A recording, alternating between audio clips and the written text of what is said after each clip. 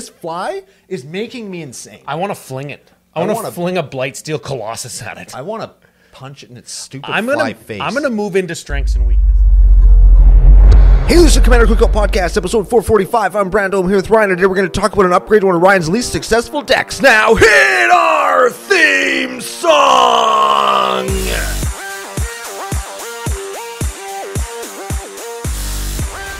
Huh? You heard me. Hey, Ryan. We're back for yet another whirlwind adventure. How you doing? Good. What is going down? I wonder when Editor Joe is going to bring in that video and if it's going to get me being all confused. I hope so, because that was the best part of that whole intro. That's why I did it. Oh. And in answer to your question, a whole bunch is going down. We've got a very exciting deck to talk about. Some of the new hotness, a card that you were very excited about, and a deck that I think people are going to be very interested in. We got some other Magic-related topics we're going to get into. We got some stories to tell, some people to thank. But before we get to any of that, we have to thank our official business daddies, FusionGamingOnline.com. They're your source for all your gaming needs. And Pile of Bones Brewing Co. They're the second coolest thing to come out of Regina. And the official beer sponsor for CCO Sidewalk Slam Season 2 right here on YouTube. Oh, man, so much to unpack, as per usual. Okay, Pile of Bones, big thanks. Got the stunt beers on the set. Yeah, we're going to see them soon. I'm very excited. I forgot the chocolate stout. Yeah, that's okay. I got lots at home still. Okay, good. Yeah, we've sent spies into the thing so that we're there in September and everybody comes out to hang out with us there. Man, it's going to be there's pinball machines and food that's good and beer that's great and freaking friends that are dope. That's us. I'm going to say we're 8 out of 10s for this one to encourage people to come. It's going to be a good-ass time. Yes. Oh, man. You went right into Pile of Bones, and I had a thing to say about them, but we got to thank the business daddies first, FusionGamingOnline.com, and let everybody know that the new promo code is going to be active with this episode. Ooh. CCO Summer. We're going back to CCO Summer. Because it is, in fact, summer. It is, in fact, summer and not winter. That is true. Yeah, lots of sweaty butt cracks around here lately. Man, we had one of the most humid heat waves we've had in Saskatchewan in almost a decade. Yes, I know. What day? On Thursday was the most humid day in Saskatoon in like the last 10 years. Yeah, it's crazy. I was playing ball that day. It was like running from base to base. It was like swimming. Yeah, it was crazy. You'd go out into and I mean, people who live in the land of the free, especially like this, is it the southeastern states like Florida? Anywhere in the south, really. Kind of the bayou areas. We're just like, they're like, idiots. Tell us more about humidity, you fucking casuals. But like, we're not used to when you go outside, you're instantly drenched in sweat that hasn't been produced by your body to the point that you can't actually sweat to cool yourself off. It was so humid, my foils curled the other way. Oh, yeah. My foils flat. I opened up my chaff box and all of the foils had flattened out, and the box isn't full anymore. It's pretty cool. Hey, extra storage in the humidity. There we go. Okay. We got the door of the studio open, so if you see us do any of this, there's flies in there's here. bugs. Summer season. You'd know if you're watching on YouTube. Which you should be! Because Editor Joe works very hard to make us look really good, and that's not easy. Yeah, so I want to get into the deck a little bit, and then I want to go back to Pile of Bones a little bit because I have a personal feeling and connection to this deck, I think. Yeah. Because I think I'm going to build it. We were talking about it off air before we started, and it's like, are you going to do it? And I was like, I think I'm going to. And then you tell me a play that you could, like the Magical Christmas Land play that could happen. Yeah. And you sounded so pumped. If you don't build this deck, I'm going to be very unimpressed. I'm going to actually need to procure a lot of the cards for this deck. I don't have a lot of what I want to go in this deck. Oh, it's easy to find. So let's cats out of the bag. Imskir Iron-Eater. This is Shitsmear Iron Beater. Yes. This is a 5/5 legendary creature demon for red, black, 6. But hear us out here. But wait, there's more. There's more. Affinity for artifacts. So it's red, black, 5/5 demon. It's a 5/5 for 2. Yeah. Okay. Does it fly or trample or anything, or does it just fly? He's got more text though. Yes. Okay. Yeah. Okay. When he enters the battlefield, draw X and you lose X, where X is half the number of artifacts you control. It's pretty good. So if you have 6 artifacts, you cast him for 2. He's a 5/5. You draw 3, lose 3. That's pretty good. That's pretty good. Also, Oh, there's more. Of course, it's there's more. 2024. Yeah, Of course, it's there's Monty more. Ho Ho Ho. Of course, there's more. Red 3, sacrifice an artifact. Notice there's no tap there. Ooh. Imskir deals damage equal to the sacrificed artifact's mana value to any frickin' target. Ooh. So, this guy is a direct upgrade and power creep, or whatever the word you want to use, like strictly better. I know that strictly better gets us in trouble on the internet. Yes, but well, strictly because it doesn't have lifelink, right? Yeah, whatever. Strictly better than Bosch Iron Golem. And kind of reminiscent of Bryon Stoutarm. That's the one I was thinking of because he has lifelink. Yes, and can fling guys, pay red, tap, and throw a creature, not an artifact, a creature, deal damage equal to that creature's power, not mana cost, and Bryon's got lifelink. This guy's got the opposite. This guy, you bounce him or like sack and reanimate him over and over again and can draw your whole deck and you lose a bunch of life. See, this one, before you were doing Goblin Grenade stuff with Bryon Stoutarm, now you're just doing regular Grenade. Man, if I could play Hatred in Bryon Stoutarm and just like be at 50 life, Right? pay 40 of it to give my guy plus 40 plus 0 with Hatred, and then fling and gain like 50 life back because I flinged a 50 power guy. Can you imagine? And when I read Imskir, it's like, I want to do that, but that's not how it works. Yeah, that's not how it works. We're going to get into some of the big mana and some of like the big artifacts that we can fling. Here's a question for you, and a question for all the watchers and listeners out there. I'm not saying that anybody in this room has ever done this. Okay. Because this is crazy. But have you ever... Asking for a friend. Have you ever had a pay X life thing? Oh, yeah. And you go down to 1 life, forgetting that your opponent has a Goblin Sharpshooter in play? Have you ever done that? Because, I mean, I haven't, of course. But, like, have you ever done that? Where you're like, man, I'm going to blow these motherfuckers away. And then you're dead instead? I want to say... Before the spell even resolves, because you've paid the life, and now you're dead. I want to say Phyrexian Processor? Is that the card that... In this hypothetical scenario. I will neither confirm or deny the card that was utilized to make giant XX minions.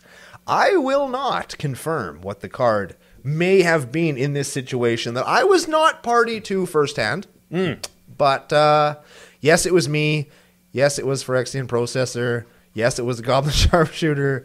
And no, I didn't get to make a token.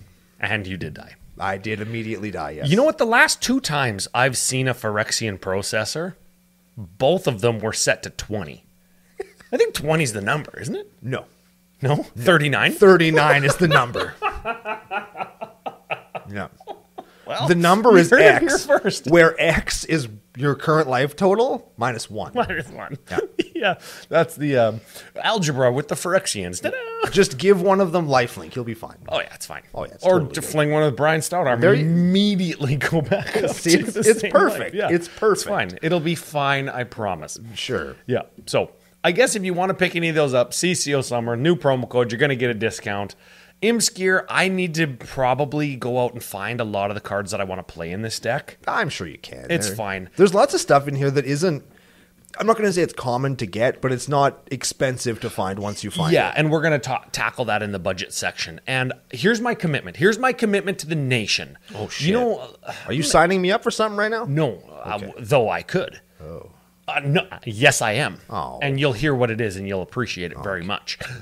Little while ago, I made the commitment that I'm going to build the CCO Raw Dog deck, right? Right. I made the Grima Wormtongue, Secret Lair, Misprint, Aristocrats deck. You've played against it. Yep. It's fine. It's fine. Nothing Right? wrong with it. Lots of 3 and 4 drops kind of clogging up the early game. Not very good, but sure. Forgot to put Soul Ring in on the Maiden Voyage. It's kind of shitty.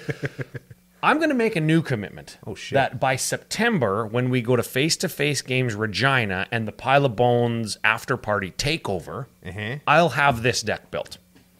Okay. So that gives me some time to do some research and kind of dig through my collection for some of like the real stinkers that I want to play and order some stuff from Fusion that I'm going to need. Get some play testing in with the locals, Right. and the CCO Dude Bros, and then have it ready to just gank all the CCO Nation that's going to be in Regina. And I'm going to have 7 out of 10 Necro Bloom. I will sign up for this. There we go. And we're going to do all that when we go to the Pile of Bones Brewing Co. Tap House Room, whatever they call it, in Regina, play pinball, and... Shit. I just discovered their new seasonal beer last night. I went to the Yard in Schlargen. What is it? Oh, you know that I'm a cucumber beer guy, right? Oh, god damn it. They got like this cucumber citrus beer. I had 2. Just 2. What a travesty. I'm happy you enjoy it. Oh, yes. That's why we're friends. I'm happy that you enjoy it. And for people who like that sort of thing, you will enjoy this. It's not for me. That's fine. It's so refreshing. It's like, and you'll like this, it's like drinking beer and eating a salad at the same time. And that's why it's not for me. Maybe I'll get some and we'll put them on the stunt beers next week. Because it actually does taste a lot like cucumber. I did try it. Yeah, cucumber beer, man. Frick, I love that. I had so many cucumber beers when we went to Edmonton, me and Rusty Jones. Vancouver. It's just not my thing. It's not my jam. Oh, yep. Well. Some people aren't citrus beer guys. Like a bunch of people at work, not citrus in their beer guys. Yep. Unless it's like Corona with a lime. Yeah. But like, I like me like an orange or not a lemon, but like a citrusy flavor. You know what? Rebecca puts lime in like all of her beers, unless she gets an orange beer, right? And man, I like a good lime beer, especially like a Mexican import beer, right? Like a Corona or a whatever. Sure. Corona, not my favorite though. Pacifico though, that's pretty good beer. And Corona smells like or tastes like it smells, and it smells like armpit sweat. It's got different preservatives in it, I think. But she puts lime in everything. And you know what? I just sometimes need a nice, crisp Pile of Bones soup can lager. Sometimes I just need that with no lime. So, anyways, I had some questions for you. Oh, shit. Okay. A little bit of a continuation on what we were talking about on yesterday's new and improved, lengthened pre-show. Yeah, we hit some important stuff on the pre-show. Yeah, we were talking about a little bit of like the meta shift. Yeah. In our local community in the last few sets. Yeah, and if you've watched that, if you've seen meta shifts over the last quick recap. Yeah. Thunder Junction, Maudie Ho Ho Ho, Assassin's Creed. Have you noticed a shift locally? You, the watcher listener, have you noticed a shift in your local meta? Have you seen these decks showing up more often than not? Do you see a huge glut of new cards taking over the decks? Yep. And I thought that I was going to with Modern Horizons 3, and I did a Commander ad Populum on it where I took every single one of my decks, cut one card for a piece of removal, because there was such powerful creatures in Maudie Ho Ho Ho. And the first EDH Night Magic that I sat down after it was released, remember we were listening to the table over, and you were like, oh, Ben's got a Ulamog with 11 +1 counters on it, right? Like he's going to attack, annihilate 11. Yeah. Like he won that game. And I'm like, that's exactly the reason that I did this exercise and put a removal spell in each one of my decks. And then the last time I was playing Magic with said Ben and FU Alex, they're both playing Eldrazi decks. That said, Alex already had an Eldrazi deck. Now he has 2, right? But like you yesterday, saying that you haven't really noticed a meta shift, I have not noticed the meta shift as egregiously as I thought I would with the powerful creatures in Modern Horizons 3.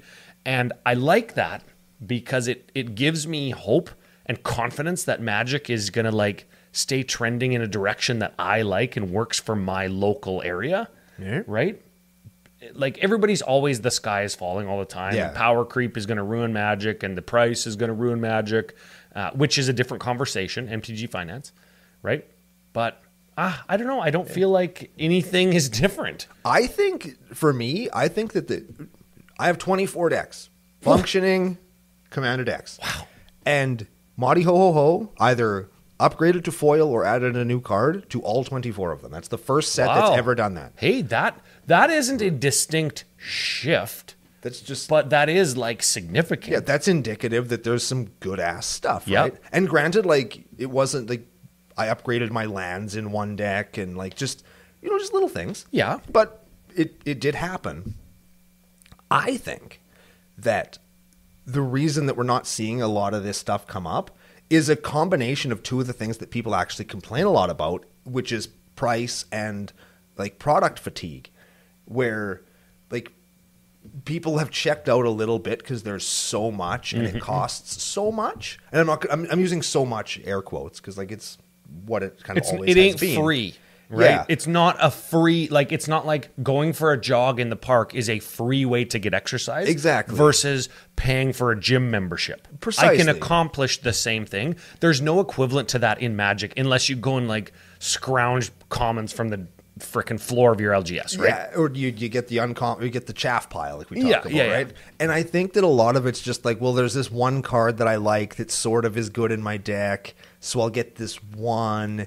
But a lot of people aren't like combing through every single set so that they can go through and buy this checklist of cards to upgrade all their decks. Yes. Because by the time you've got them all in the mail from Fusion, sleeved them, made cuts, put them in your deck, got to your play group, and actually drawn the card. Yes. There's 2 new sets out. I've listened to friend of the show, Dana Roach, on EDH Recast say, I cut this card from this deck before I even had a chance to play it for a new card. Yep. Right? And I have done that as well in 2 or 3 decks that I play often. There's a couple that I'll bring to EDH and I'm like every week or every other week. Just I hope I get to play it because I'm really enjoying it. I'm really high on it right now. And there have certainly been cards that I've put in a deck that I play once or twice or 3 times a week that I never got to see and then cut it for something else. Dang. Because of the just constant hit of products. So what you're saying is you're exactly like Dana Roach. No, I don't play Manolith in every deck. Oh, okay, good. Yeah. Thank you for making that distinction. Yes. Good. Hey, you know who texted me the other day? Joey Schultz said hi. Oh, dang. Yeah, I like he's that got a guy. little. He's working on a thing he needs our help with. Ooh, me too? Well. No, me too. Yeah, Joey, you... He did say Me you too. guys. He did say you guys. Yeah, that's I right. assume he meant you, even though I was sitting with my wife. I want to be there too. Okay. I'm the one that's there. Well, I like Joey. He's a good guy. Yeah, 7 out of 10 at best. Yeah. Let's talk about this deck. Talk about shit smear. Speaking of good guys. Yeah. And shit smears. Drake Smith. Drake Frost. Drake Frost is our dude. Drake Frost. Yep. Recently married Drake Frost. Yes. Yep. Wrestling champion of all time. And California resident. All around good guy. And I want to call Imskir Iron-Eater, I want to call him Poop Daddy in memory of Drake's Poop Daddy story he told us where he jumped on the guy and he shot himself in the wrong part of the wrestling ring. Yeah. And Drake, not small. No. Not a small human. Big guy. Big guy. Even for a wrestler, big guy. Big guy. Big guy. Yeah. Lands on guy. Yeah.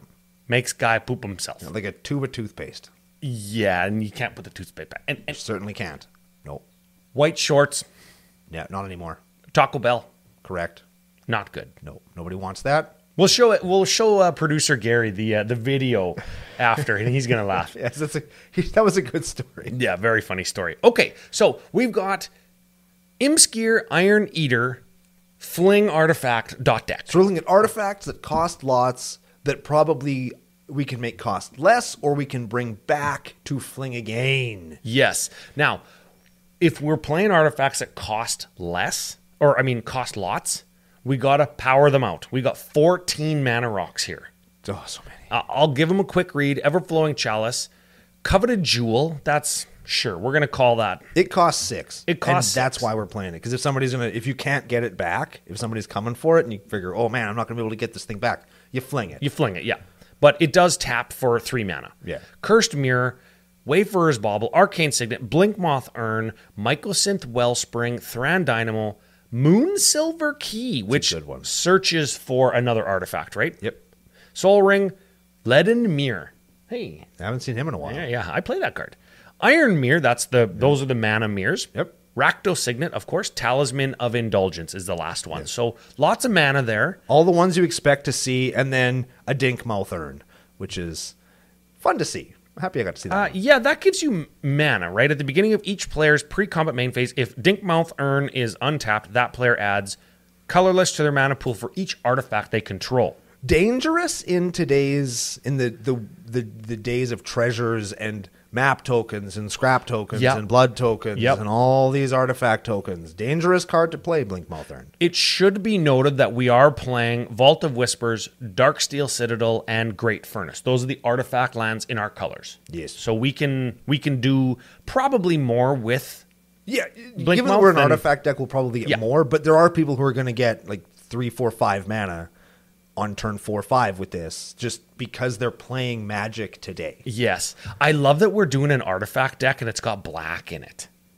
This is like a lot of artifact decks these days have red in them. Yeah. Lots of them have blue in them, right? Some Urza decks, they're like Grixis decks, but those don't feel like black decks to me. Right. And this commander has like the blackest line of text on it, right? Like draw cards, lose life. Yep. Right? This is a black deck. Every set has a card that's black that says draw some number, lose some number, blah blah blah. So let's take a little bit of a look at how black is going to make even more mana than what we were just talking about. In the Melt It Down section, we've got a burnt offering. No, let's start down here. We'll start with the not black stuff, and then we'll go to the black stuff. Oh, okay. Yeah, so we'll start with the KCI, Quark Clan Ironworks. Yep. It'll be on the screen if you're watching on YouTube. If you don't know what KCI does, neither does anybody else.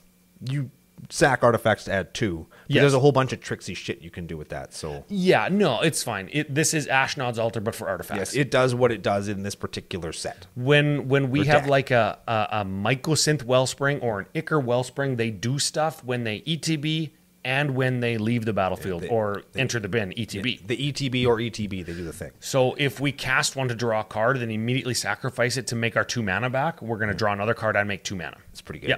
We've got a Goblin Welder and a Goblin Engineer. Those are like tutors that are going to go and find your stuff. Yeah, Welder will switch a artifact that's in play to one that's in a graveyard of any player. Just by the by, you can get tricksy with that. Yeah, sometimes. sorry, I read those wrong. Yeah. And then Welder or Engineer, will find you an artifact and bin it, I believe.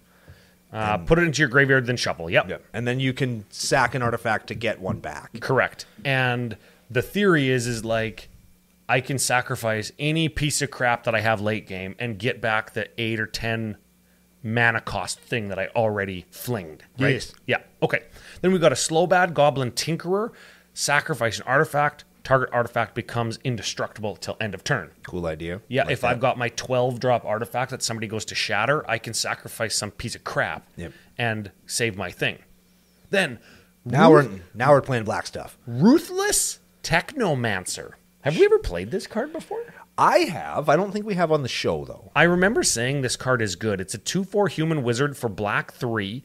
When it enters the battlefield, you can sacrifice another creature you control. If you do, create treasure tokens, which I think are more powerful in this deck. Absolutely they are. Treasure tokens equal to the creature's power. Yep. That's really good. Also, you can go black to sack X artifacts, return target creature card with power X from your graveyard to the battlefield. Yes.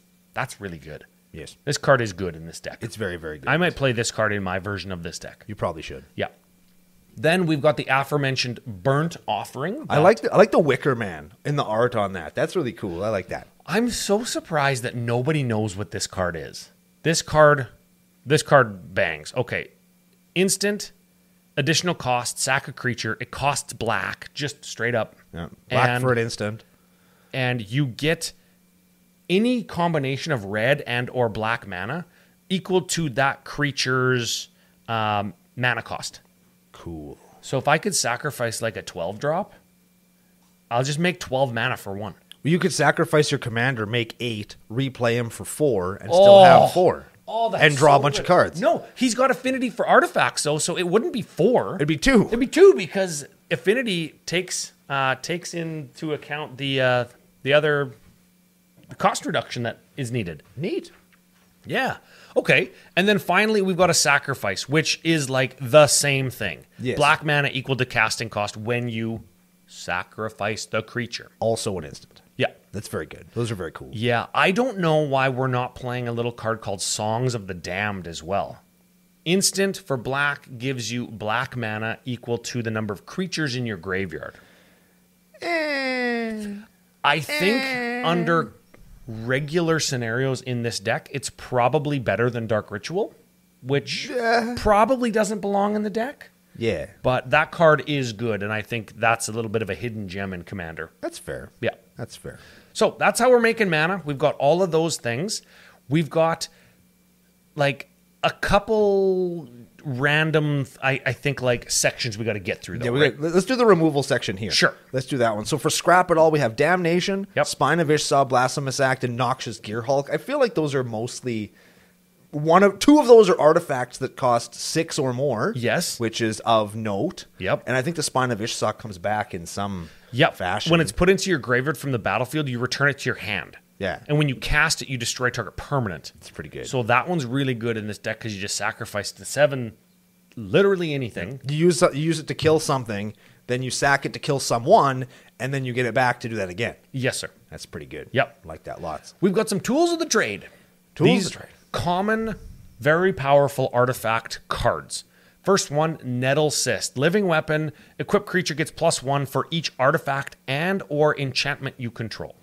We don't care about enchantments, only artifacts in this particular case. Yep. And there's lots of them. Now, we've got Nettle Cyst 2.0 or 1.0. Version 1, I guess. Yeah. Cranial plating, +1 for each artifact you control. Yep. And you can equip that for free. That's correct. And 2. You can equip that at instant speed. And then Cranial Ram, we also playing. That's a new one from Madi Ho Ho Ho. It's essentially the same thing, but it has Living Weapon and costs black instead of 2. Yeah.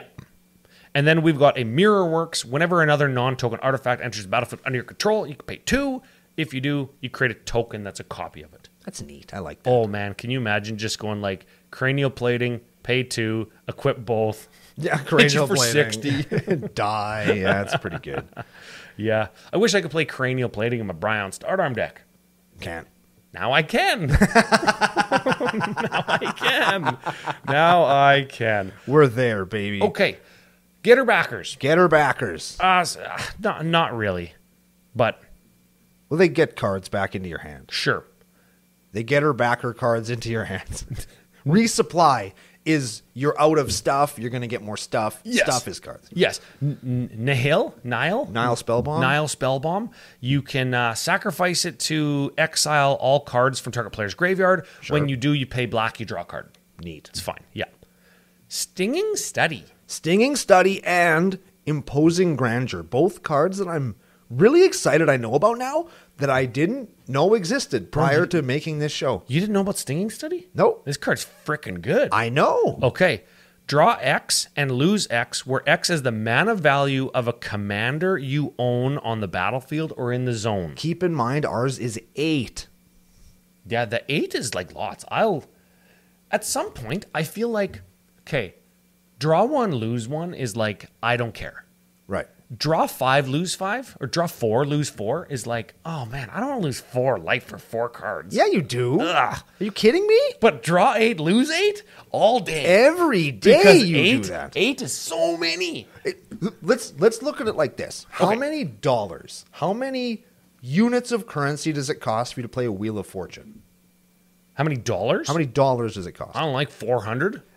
And what that does is draws you a new mitt of 7. Yes. After you discard your old mitt, but all of your opponents get to do the same. Yes. This one draws you fucking 8, and you don't have to discard shit. This is a good card. I will take 8 life to save those hundreds of dollars. I'm going to blow your mind right now. Do it. I'm going to blow your mind. Do it. Look at the card type of Stinging Study. It's an instant. It's an instant. You're going to go. I'm going to go. Tap 5, draw 8. I'll start my turn now. Yes. That's a freaking good card. It's a good card. Yeah. It's a good one right there. And Imposing Grandeur, each player may discard their hand and draw cards equal to the greatest mana value of commander they own. Yep. That's good. That's pretty good. Sorcery speed, though. Sorcery speed, but it's pretty good. Yep. It's like optional wheel if you have a big fatty commander. And I or do. Like if you play a lot of these low to the ground, like shitty new ones, like, oh, I guess I'll discard my 9 cards and draw 3. Nobody's going to do that. Nobody's going to do that, no. Yeah. And in our artifact deck that has freaking black cards in it, we'll just get them all back. Yeah, we'll just play them anyway. Yeah. Ichor Wellspring, ETBs, draw a card. Morbid Curiosity, sack a creature, draw cards equal to the mana cost Yep. of that guy. Again, remember, our commander costs 8, but our commander also only costs 2. Yes, sir. Keep that in mind. Pyrite Spellbomb, sack it to deal damage, sack it to draw a card, and Mephitic Draft. We never played this card. Nope. This is black 1 for an artifact when Mephitic Draft enters the battlefield or is put into the graveyard, draw a card, lose a life. ETB, draw a card. Yep, that's good. That's good. Okay.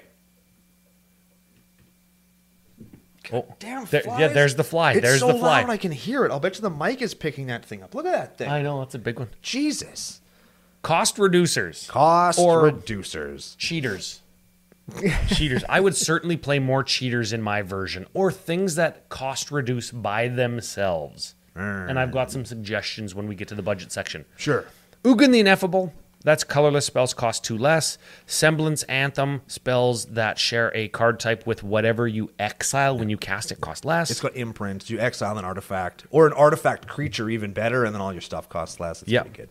Perforos Blonde's Blooded. He's blonde. No, he's not. Blonde's Bruzzed. Shut up. Sneak attack, but he's an enchantment, so that one card cares about it. Nettlesis cares about it. Yes. And then Chisgoria Forge Tyrant. Affinity for artifacts, 9-drop dragon. Ooh. We don't care about that, Affinity though. for artifacts, so he's red. Yep. Flying Haste, 5/4. When he attacks, exile the top 5 cards of your library. You may cast an artifact spell from among them. If you do, it has affinity for artifacts. Cool. Yes. And then I would also... I have another recommendation when we get to that part. Okay. That's kind of like Chisgoria. He's like the $3 version of this other card that I'm going to talk about. But what in ass... And what do we do with all this crap? We've got one more section, and we'll go fast.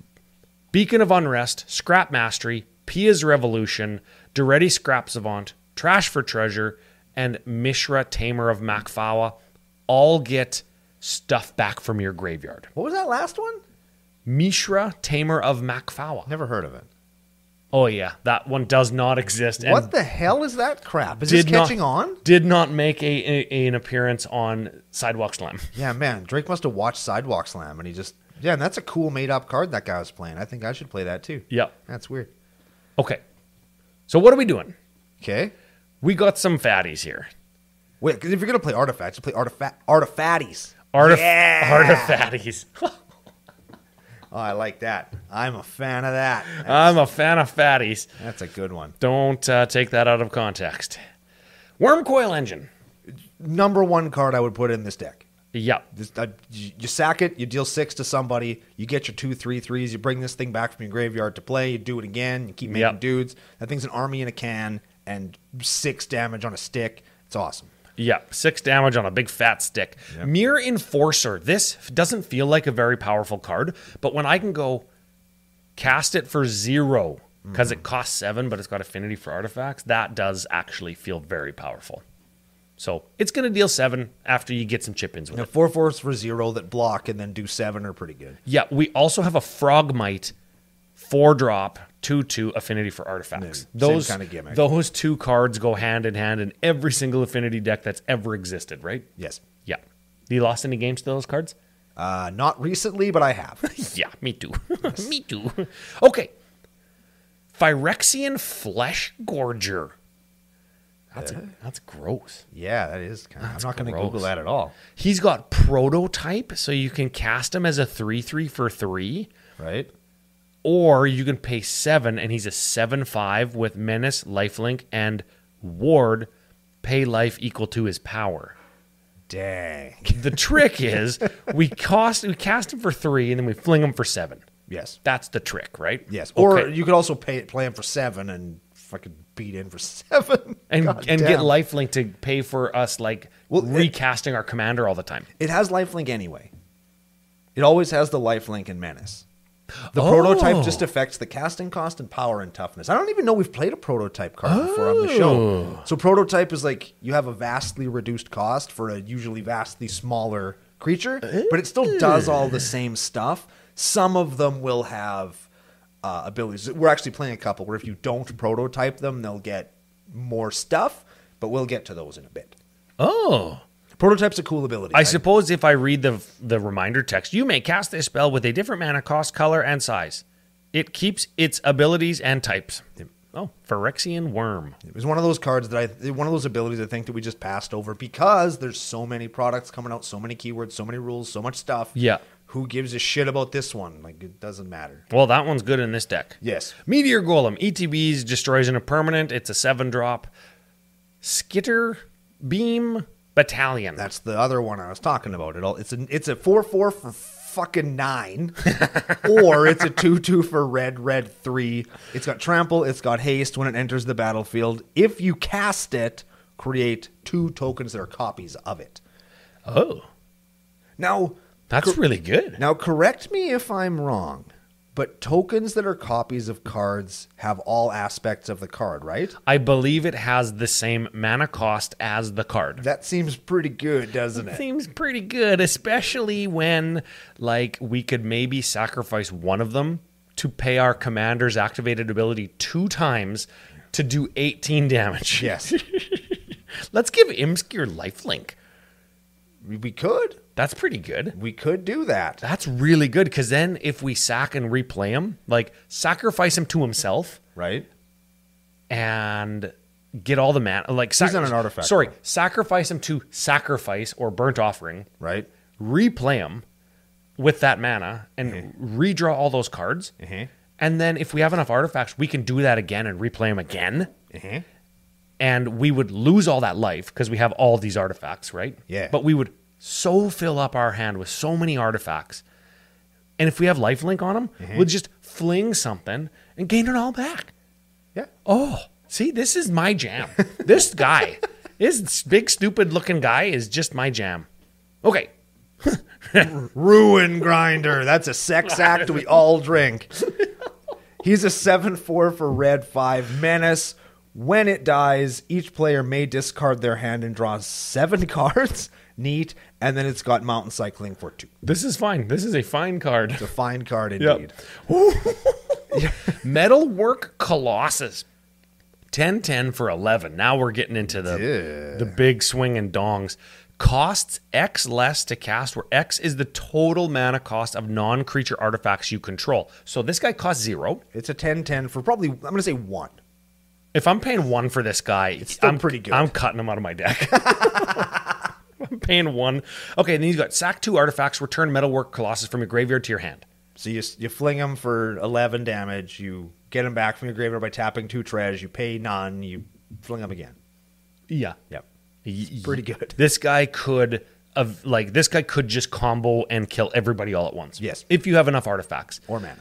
Yeah, you got to do a little bit of work, though. And I think There's some setup involved there. that might be the kind of route that I take. Sure. Sure. Okay. Worm Coil Larva. Remember Worm Coil Engine? Yep. This is the same thing, but a little bit smaller. That little bitty baby worm coil engine. Yeah. Mirror Battlesphere, 7-drop, 4/7. You get 4 mirrors when it ETBs. When it attacks, it gets plus X and deals damage equal to the number of mirrors you control. This might be the reason we're playing the mana mirrors. And the mana mirrors are also artifacts that are fine. Yes. And they're fine. Yeah, so this And they're guy's good. Dudes that block. There's reasons for them to be there. And then the final one with prototype, Frogmere Enforcer. This is from Mari Ho Ho Ho. It's got affinity for artifacts, and it's both a Frogmite and a Mirror Enforcer stapled together. So Yes. you can play it as a 2/2 for what will be actually 1 mana. You do have to spend mana on it. Or you can pay it as a 4/4 for free. Yes. Pretty good. I don't know why anybody would ever cast it for 1 mana as a 2/2. I'm sure it's a draft thing. We don't play draft. Yeah, no. Whatever. So, final category. Oh, we got a Felwar Stone. We didn't mention There's that. also a Felwar Stone. Untagged. I assume he forgot to add it to the mana artifact stuff. Last thing we're talking about here. We got win cons. And we got a, whatever this is, we got a Ujin's Nexus also. Oh, is that like take an extra turn or something? If another player would take an extra turn, they don't. And then if it would be put into your bin from the grave or from the battlefield, you take an extra turn. Oh, that's good. So I don't think you exile it either. So you sack it to deal 5 damage to somebody, then you use your Mirror Welder to switch a treasure token with your Ujin's Nexus, and then you do it again and again and again and again and again and again and again and again and again and again until you're out of treasure tokens. Or anything. Yes. Because but treasure tokens, until you're out of artifacts. That will probably win you the game. On your extra turns, if you just kept doing that kind of thing, I can fling my artifacts at your creatures to kill them. Yes. And I'll just hit you with my commander until you're dead. Yeah, that could work too. Yeah, with like a nettle cyst on it or whatever. So you're taking like 11 damage every time I hit you. That's not going to take long. Yeah, you could do that too. So that's kind of a win con if you can kind of set up that scenario. Even if you can't, taking an extra turn usually late in the game is going to win you the game. It's pretty good. Yeah, that's or get you out of a hole and put you in a position where you're not going to lose, which is basically winning. Oh yeah, not losing the same as winning. That's true. You heard it here first. Okay. Salvaging Station. Okay, now this is going to get complicated, maybe. It's a 6-drop. You tap it to return target non-creature artifact with converted mana cost 1 or less from your graveyard to the battlefield. Whenever a creature is put into the graveyard from play, you can untap Salvaging Station. So I can get something back, maybe like a Flayer Husk or like a Pyrite Spell Bomb that deals damage when I sacrifice it. Right. Goes back to the battlefield. Then I sacrifice a thing to untap Salvaging Station, sacrifice the Pirate Spell Bomb again. I can tap to get it back again, right? So you can see how you can start to develop loops. We've got a Flayer Husk that costs 1, and it's a living weapon equipment. It's essentially a 1/1 for 1, and then once the 1/1 for 1 eats shit, you can pay 2 to equip the Flayer Husk somewhere else. Yes. We've got a Marionette Master, which is an aristocrat type thing. So when our Artifactocrat is what we call that. Yeah, when our germ from the Flayer Husk getting flinged dies. No, because this triggers on artifacts, doesn't it? Yes. Oh man, see, this is why it's getting complicated. We've got a Bolas's Citadel because we can just pay life instead of mana now. That's pretty good. We've got an Ether Flux Reservoir because somehow with all these cards, we're going to loop them and gain our life back. And probably it has to do with Sensei's Divining Top getting sacrificed and then getting it back. Yes. Oh, Bolas's Citadel and Divining Top with a cost reducer lets us infinitely cast our Sensei's Divining Top, right? Yes. And then we can Ether Flux people to death. Yes. So this is a damn dirty combo deck. Yes. Okay. That's why you like it. Oh. Yes. Okay. Yes. Okay. Yes, you can beat, you can fling, you can do all that shit, but then games gotta end, so just giant sky beam them all. This fly is making me insane. I want to fling it. I want to fling a Blightsteel Colossus at it. I want to punch it in its stupid fly face. I'm going to move into strengths and weaknesses. Strengths and weaknesses. And you hit them up. Major potential to beat face. Oh, yeah. Huge artifact guys. And there's not even a Blightsteel Colossus. There's not a Darksteel in here. There's no Excalibur. There's no Embercleave. Nope. There's no frickin' what's the guy that gives all your artifacts affinity for artifacts? That guy? Mycosynth Golem? Maybe. That could be there too. That's the card. Keep in mind that affinity stacks, right? Sure. Yeah, I think if something has affinity and you give it affinity again, does it cost 2 less? Is that how that works? No. Or is that just that's just the Colossus we do have in here because he has not affinity. So major potential to beat. Yep. It feels like you can squeeze a lot into this deck. Yes. Combo, artifact.deck, like real dirtily, goblin-y welder, Marionette Masters type stuff. Yep. Bryon Stoutarm shit. Mono black, like sack and reanimate my commander to like cycle through my whole deck type thing. Yep. I can do all these kinds of things. Yes. And what's really cool, if you take away all those cards I just mentioned, Uh-huh. you could build this deck for pretty cheap. Yes, you could. Because artifacts that cost a bunch are very plentiful. Yeah. And you could just play all of them. Yes. Yep. And Duretti scraps them out. That's like a real deck. Oh, yeah. Like it's a real deck, and all of the things that go in that deck can go in here.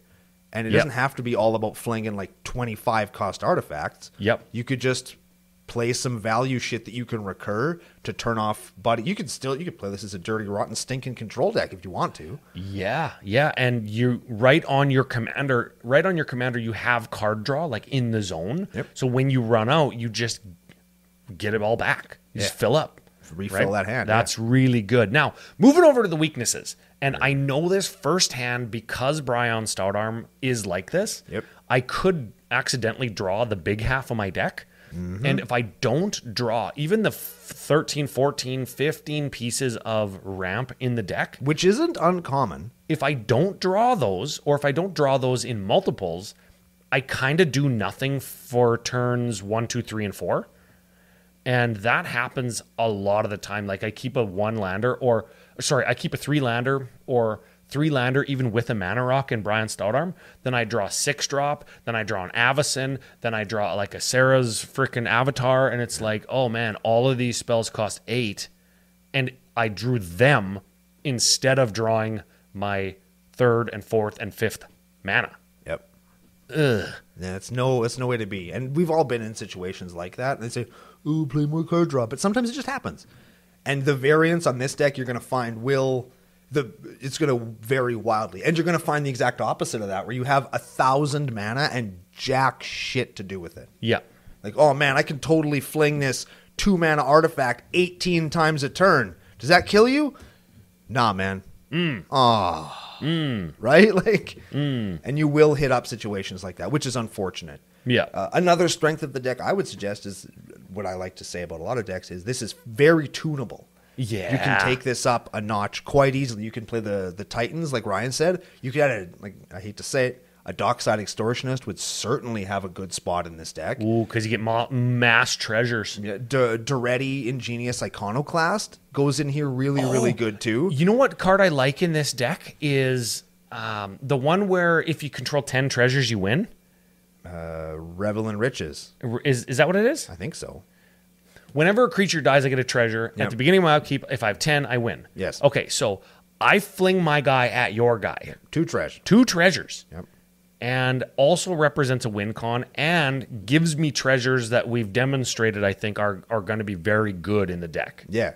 Yeah. It gives you discounts on your commander, and once he's in play, you can use them to play the spell that you've drawn. Really right? good. Very really good in the deck. And if you don't want to use it for win cons, like a lot of people say, I want to play this card just for like the aristocratic kind of nature of it. I'm not trying to win by having 10 treasures because I think that feels cheap or whatever. Sure. You could just do that and use your freaking treasures as they're intended in the deck, right? No, for the record, nobody believes you when you say that. Nobody believes you. Usually they don't. They will never believe you ever. Usually they don't. Not ever. Especially if you're playing a deck that's all about like sacking dudes to kill other dudes. Nobody believes you. Nobody believes you. Okay. This particular version, this is the last weakness, and I'm kind of blended into the budget section. Okay. Hashtag MTG Finance, baby. Ah, shit. Yeah, this is expensive. This particular version, Drake's deck. Yeah, we assume he has this in real life because there's all the foils and the special printings and all that kind of Yes. business. So it's hard to get a actual gauge of how much this deck is worth because it's not mono, red, or Gruul, so I don't have as steel trappy knowledge of how much the cards cost. And this particular deck is missing a few things that I've mentioned. It doesn't have an Embercleave, which is a big-time finisher equipment, gives your guy plus whatever and double strike, and can be cost reduced equal to number of attacking creatures. Yes. Very powerful card to help you win games, like Cranial Ram and whatever. I guess those are budget versions of Embercleave. Yep. It doesn't have an Excalibur, which is a 12-drop but costs less. That's from the new Assassin's Creed set. It'll cost 8 less in this deck because it's the total value of legendary dudes you have, or historic permanents, I guess. So it could cost free. It could cost free. I didn't look through to see how many legendary artifacts there are, but I'm sure they're in here. Just happenstancely, right? It's just how the world works. Wait, how does it cost reduce? We got to look this card up. Historic permanents. Well, artifacts are historic. They don't need to be legendary. Oh, yeah, never mind. No, you're right. You're right. X less to cast, where X is the total mana value of historic permanents you control. Artifacts, legendaries, sagas. Never mind, it's free. It's free, and it's going to deal plus 10 to you by attacking. Yep. And then it's going to deal 12 to you when I fling it. That's really freaking good. And if I play a Yawgmoth's Will, I'll just cast it for free again. Well, now we've gone over the budget again. Yes, we have gone. Keep in mind, Excalibur's like what, $7? Hey. Oh yeah. Yawgmoth's Will, $150. Yes. Underworld Breach. Ooh, that'd be good in this deck. It doesn't have a sneak attack. I know we're playing the Purphoros, but a sneak attack to get that redundancy, to cheat in your Blight Steels and your Dark Steels and your Metalwork Colossi. See, I'm still not paying for that card. Yes. Right? Yeah. Yeah, but moving proper into the budget now, let's forget that we mentioned any of those. If we cut our Urza's Saga, the $40 Damnation, the Inventor's Fair, which kind of is a tutor, kind of, people are, not always into that. Goblin Welder, $22. Yeah, well, it's because it's good. Because it's good, right? Very good. Very good in the deck. If you play some cheaper reanimation, like even just put a Raised Dead in there and get it one time instead of turn over turn. Right. Right, you're going to limit the power, but we talked about the tunability, right? Yes. So, okay. Then, the next 4 most expensive lands after, like, the Urza's Saga, right? And the Adventurer's Fair. Right. They're, like, 2-color, like, Reveal a Swamp, enters the battlefield, untapped lands. Yeah. Like a shock land. They're, like, $9 or $12, right? You have those. If you have them, good. If you don't, you're going to save some cash. And in a 2-color deck, it's fine. You're going to draw tons of cards in this deck. Play free basics. Yeah. If you cut 1, 2, 3, 4, 8 cards. Okay. 8 cards. We're going to cut $180 from the deck, $187. And we could build this deck for around $375. That's, again, disappointingly, about standard for a EDH deck these days. Yes. Although lots of this stuff you'll be able to find in trade binders, or they come in precons, or you'll just be able to kind of find them kicking around. Lots of this stuff isn't hard to get. No. And if you do have to look for it, it's not expensive when you find it, which is great. Yeah, like...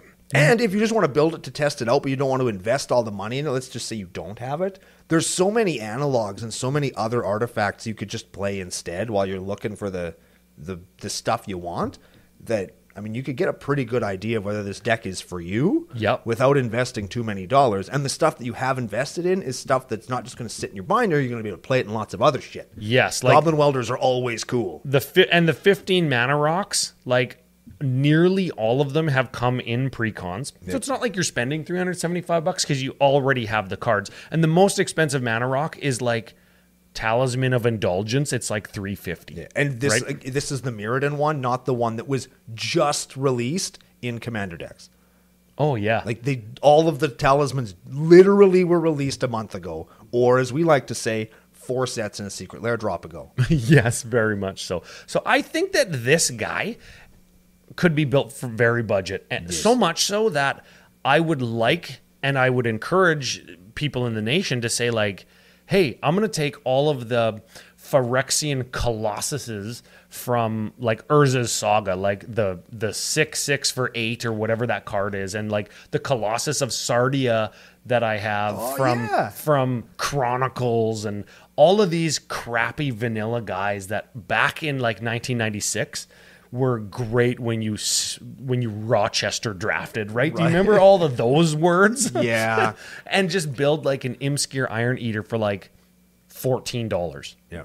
Like that would be beyond Gumball, right? Where you're paying 9 cents per card and running basics, and the deck still just pounds people into the dirt. Just puts them into the floor. Yeah. Just puts them in the ground. Put them in the ground. Yeah. So I like this deck. I'm going to build it. I'm not sure if it's going to be combo, big creature, budget, expensive, Gumball. The answer is yes. The answer is I'm going to probably play a lot. I'm really going to have to dig for those sacrifices and burnt offerings. So I know I own them, but man, I don't know where they are. I do not. So I can't help you. Yeah.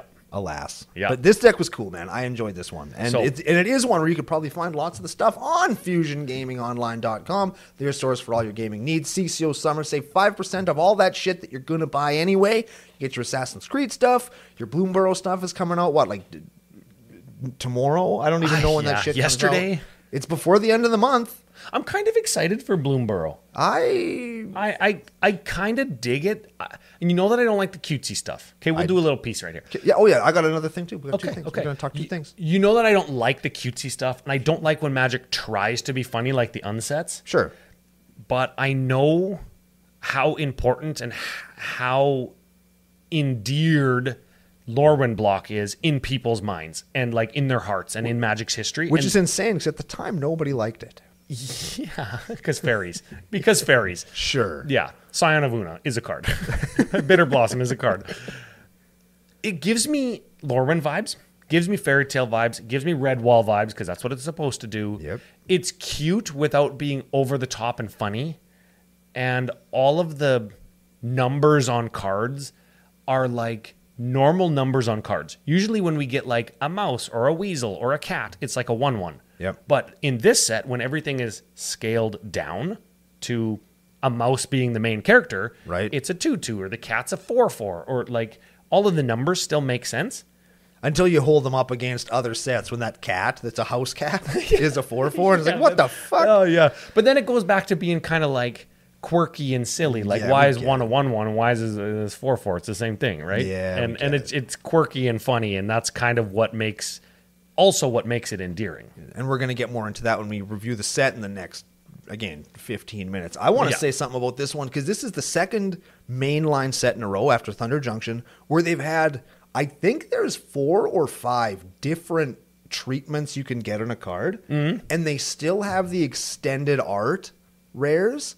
I think they should do away with those entirely and just make them showcase or nothing at this point. Showcase or nothing, boom or bust, and make them more rare so like you still provide value to the people who care about that, right? That's just, it's almost a bummer now when you open like the rare at the back of a collector boosty and it's like a extended art foil of something. It's almost kind of a letdown when you can have all these cool things. And I think that this set actually has some really, really, really cool extended, and we're going to get into that when we review the set, but there's such cool shit, and there's just this downer when it's like, oh, just a card with no board. Oh, that sucks. You know when they do like a swatch of a game-worn jersey on like embedded in a hockey card, like, piece of hockey tape. There's no blood on it. This sucks. Yeah, I want that, but it's a piece of Mark Rosewater's sock, Gavin Verhey's underwear, right? Like on the card. People go nuts over that stuff.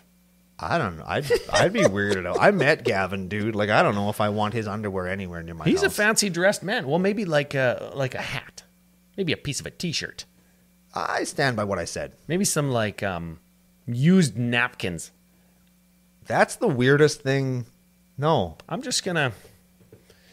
Yeah. Final thought of the day. Let's not do that. Let's be excited for what we're excited about. Little furry creatures that live in the woods are fine. I got a cramp. Oh, jeez. Drink some frickin' water, Ryan.